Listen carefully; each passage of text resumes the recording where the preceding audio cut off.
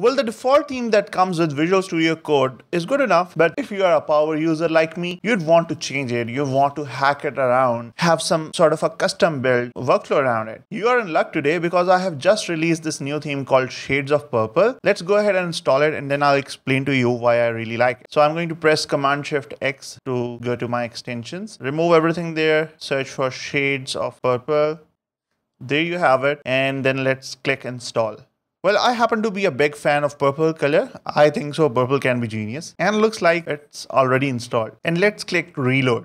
Well, what should have happened here is that Visual Studio Code should have applied the theme that I just recently installed. But it looks like that we have to actually go to this gear icon, click on color theme, select the shades of purple as our default theme, and voila, our theme is there. So I have done a lot of things with this Visual Studio Code theme called Shades of Purple. And for example, one thing that I can show you right off the bat is the markdown syntax. While it is really easy to learn markdown syntax, you can do it like in a week, but I don't want this syntax to be very prominent to me because I do a lot of my writings in my Visual Studio Code and I want the syntax to be as hidden as it could be. For example, if you see that I'm trying to bold this word, the syntax around it is kind of a hidden syntax. It is more prominent when you're writing code and you have these backticks with the name of a language around it, and they don't really look very well in other themes. But what I have done is I have chosen a dull color for these punctuations for markdown, and it looks really well. Only the things that really matter stand out. For example, let's go to the old theme we had. I think it was the dog Visual Studio, and take a look at this. Now this looks messy. There's a lot of syntax which shouldn't be meddling around with our code. But as soon as we move away from this theme to Shades of Purple, you can see that syntax that does not matter to our writing kind of goes away. While it's really minimal, I think most of the developers have looked at it as a welcoming change. And there are a lot of things. The CSS syntax is